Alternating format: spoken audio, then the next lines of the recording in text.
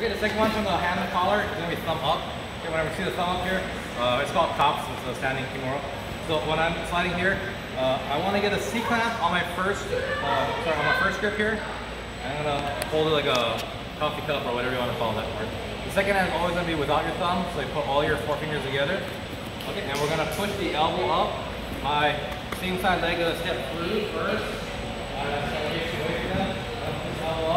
Duck underneath, and we're going to get to the back position here. If you're shorter, it's better to reach across and hold the opposite shoulder. If you're a taller guy, you can grab around your neck and you can have a little bit of drag. Depends on your height. If you need to drop to the ground, you can kick behind the knee. All that's kind of finishing swing. So when I'm here, I hold the C-clamp on the first grip and the monkey paw on the second grip. You're going to push your elbow up and Semper.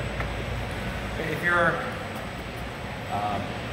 in a case where the guy's a lot stronger than you and you're the weaker person, kids versus adult, women versus men, when I start pushing my elbow up here, I'm going to connect this elbow to my hip line so that as I step, my hips will push the elbow up here, and then my second leg is going to slide through everything the same at that point.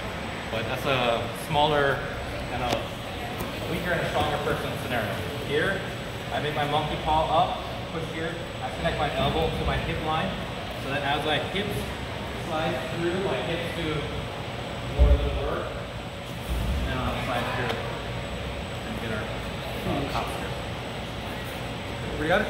1, 2, 3.